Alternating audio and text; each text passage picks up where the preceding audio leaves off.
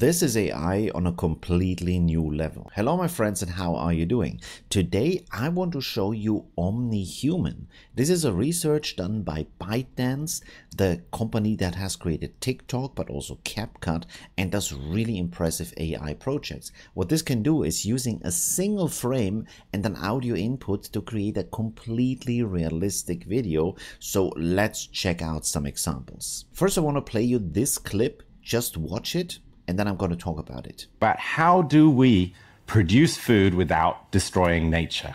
How do we deliver to 10 billion people affordable, nutritious, and sustainable food? So here, as you can see on the top left, you have the original video that is the complete video with the audio. And on the top right, you have this created just from a single image and just from the audio input, which means this is different. For example, the shirt has changed a little bit, but also the way he moves is different, but still completely believable. And even I would say in a certain way in character. Of course, I can't tell because I don't know the person, but comparing it to the real video, you could just think this is another part of that same video. Now you also have two different examples below where it is using other forms of input. For example, also the hand and the body, because this is a multimodal model. It can use an audio input, image input, and video input to guide the result you want to create. And of course, the benefit of that is if you have an image input that you want to use as a style, but then also a video input you want to use for the movement, you can have different movement from the style and then render audio on top of that. Now, one of the impressive things here is that this is super believable, very realistic, but also that this model is not just trained on the facial expression or the lip syncing. This model is trained on the full body motion. And this is why this works so well and pays so much attention to different details. So let's check out some other examples. Give people something to believe in, and they will move from you and me to us. 哦嘿，你们是怎么发现我的？虽然我知道这样说有点不合适，但是为了你们的健康着想，希望你们记得多吃蔬菜。 Here we have, for example, more like a child serious show character, and it is looking more like a 3D animation, a little bit more goofy, but at the same time, you can really see that this is believable, that the actions work well together. It doesn't really feel any kind of uncanny or any kind of strange. It feels just like a scene from a kid's show with a strange character.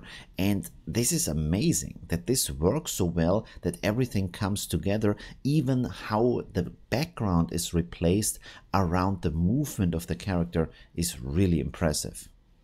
Now, some of you may know me as a stand-up comedian and from my appearances on Roast, but I am not here to roast you tonight. I want you to know that. And how could I, really? You're all so famous, so talented, so powerful. I mean, you could really do anything. I mean, here I have another example for you that is equally impressive. And one thing I want to point out here is the light reflections on her dress. Because here we have this kind of shimmering, kind of, it looks like a little bit like a fish scale or chrome or things like that. And how this light is reflected and looking so realistic, but also the complete body movement, the hair movement, the reflection on her skin, the way she talks, the way her hands move is really, really impressive. And of course, you have to point out here that all of this is, at least for me, anatomically correct. The hands look correct, the body look correct, the movement looks correct. This is really, really incredible. What would art be like without emotions? It would be empty. What would our lives be like without emotions? They would be empty of values. So a famous classical poet said, "We hate and we love. Can one tell me why?" Catullus. Science does not answer why questions. Here we have another example using an image of Einstein and then just different audio where he's talking about some topic. And again, it looks really, really good. Now, if you think, wait, this hand looks a little bit botched. No, he's actually holding something in that hand.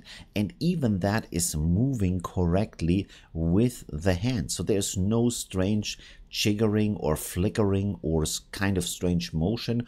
All of that just looks like an old video of Einstein doing a lecture. Really impressive. Now, when we look at all of this amazing quality, on the one side, I absolutely love it because this shows us a glimpse into the future of the production of videos, of shows, of games, all these kind of amazing things. But it, of course, also will dramatically change how social media is working, because you can already imagine how many faceless channels will be out there from creators who use an image but don't show their face. They have this kind of like AI character, or also videos from click farms. Already we've seen tons of those. Click farms is where you create kind of like any kind of content that might be generating a lot of views, and then over time you will put, for example, links under the videos for scams or for affiliate or any kind of thing. So yeah, a lot of like scammy and pushy stuff, not so great. And another thing that is a little bit scary is if you look at the political climate right now and you think about the potential of how this can be used in this quality that is 100% believable, and you can't distinguish it from an actual real video, how this can be used for manipulation, well, that is on a completely different level. But I'm more on the positive side. I want to see the artistic uses of that. I want to see indie filmmakers make amazing results with that. So I'm really looking forward to seeing where this goes in the future. Let me know what you think in the comments. Thanks for watching and see you soon. Bye.